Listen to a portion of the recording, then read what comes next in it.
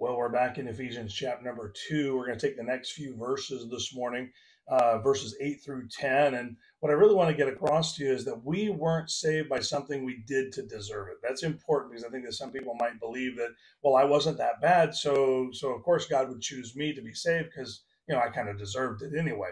The truth is, salvation is God's grace to us that causes us to do his good works. And it's supposed to be a moment where we can feel the pressure is off because in our society, we're always trying to prove ourselves. We're always trying to make people love us.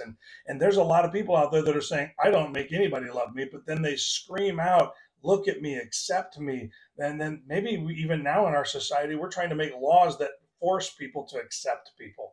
And so we're all fighting for this acceptance, but God is offering it freely to us. You put your trust and faith in him and he will save you. He will accept you as you are. And then together you will forge out a life together that pleases and honors him. And think about it, the pressure is off. You don't have to deserve God's love. He already loves you. He wants to have you as his own. If you've placed your faith in Jesus, God's works are simply statements of gratitude, and good works are the marks of a genuine salvation, a genuine life change. And so listen to what he says in Ephesians 2, verses 8 through 10. He says this, he says, for by grace are ye saved through faith, and not of yourselves. It is the gift of God, and it's not of works, lest any man should boast. I mean, could you imagine if we walked into heaven going, well, about time you open the gates to me because I've deserved this for years. And the truth is you've never deserved it.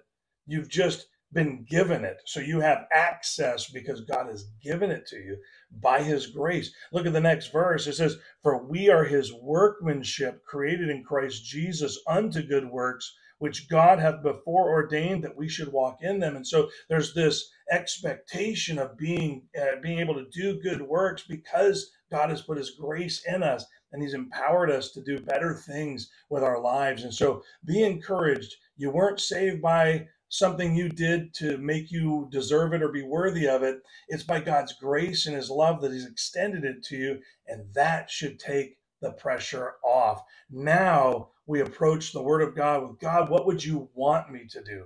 What pleases you? What honors you? So I can live out my life in gratitude for what you've done for me. It's a totally different approach to how to please the Lord. Receive Christ as your Savior. That pleases the Lord. And then together, you, with God's grace, his power, his encouragement, can forge a life that is honoring to him, and it is honoring even to us. Hope that helps you have a great day.